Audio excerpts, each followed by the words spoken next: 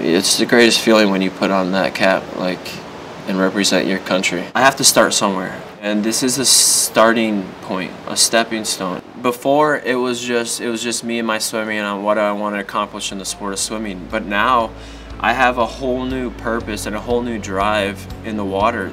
I'm so excited to like be back and fully training, because I've never had this kind of like spark.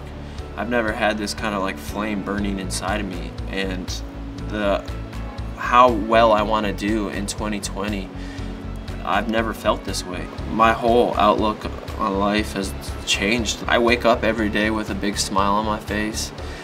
The most important thing is to have fun. Like, you know what, that's what life in swimming is all about. Like, one of my biggest things in the sport of swimming is to make it bigger than what it was. I want to show my son what his dad does and what he's passionate about, and show him that to never give up.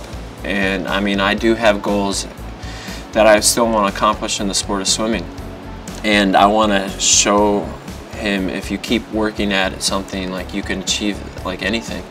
So that's why I got back into the pool, and everything I do now, every stroke I take, it's for him.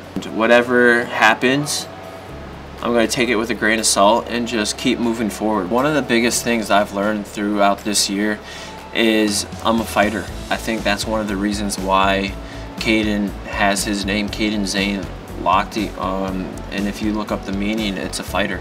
I want people to, when they be like, oh yeah, you remember that, Ryan, like, that I was a hard worker, and I loved my sport, and I loved my fans, and I was really humble. I was really blessed that I was given the opportunity to do what I love to do on a daily basis. I will always get back up, and I'm back.